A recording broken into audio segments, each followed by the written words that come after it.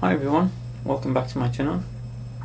Today guys, I'm gonna start preparing you some videos about how to fix motherboards, especially Apple and Samsung, because those two phones I do the most. Those two brands I do the most.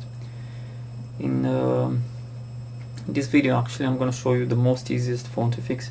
It's a 5S. It's similar, the motherboard actually it's quite similar to 5C. So this one is completely dead. It comes on only if the battery is charged up, and that is it goes to die if the battery goes really low and you can't charge it in time. So that's the main reason why these phones are dying. Actually they're not dead, it's just a chip it breaks down, and in order to power up again you have to charge the battery separately, which means the motherboard is faulty. Why is this happening is because most people are charging their phones with a fake charger, like it might be a copy charger, which is much cheaper to buy than the genuine one. And the most common fault with these phones are people are charging their phones in the car, which gives too much current. Let's say they use a car charger which gives up to 2 amps, and because there's no sort of protection there, this chip is actually breaking down, and it can't charge the battery anymore. So as you saw it recently, I tried the phone without battery connected. If the charging chip is okay, it should draw about 100 milliamps, which means the boost mode of the battery is actually activated and is gonna charge the battery even if the battery goes up to zero, down to 0 volts. So if that's damaged, definitely if the battery goes lower than 3.7 I think volts, the battery is not going, the phone actually is not gonna go on anymore. So in order to fix this problem, all you have to do is just replace the main charging IC.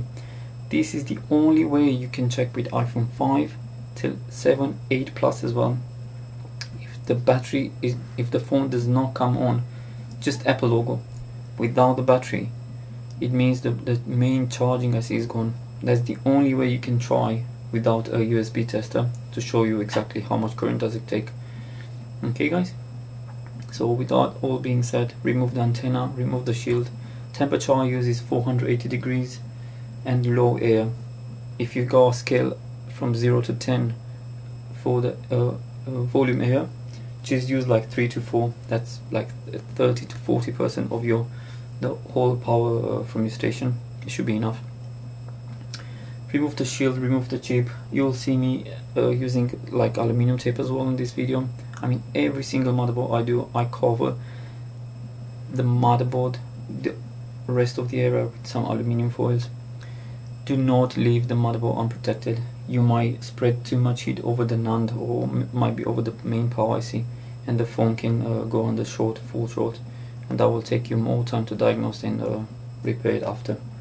So the most phones I do are customers phone, and they got sensitive data. So of course you don't want to kill the phone. Just take precautions. Use tape, and if you don't have this tape, just put a coin on top, which you'll actually see me using it. It will protect as well. So remove the chip, clean it proper. You're gonna see me using some sort of tools. Try to get these ones as well, really cheap. It's not more than $2-3, and that's pretty much all. Thanks for watching guys, and please enjoy, and if you got any questions, just ask me. See you guys, cheers, bye bye.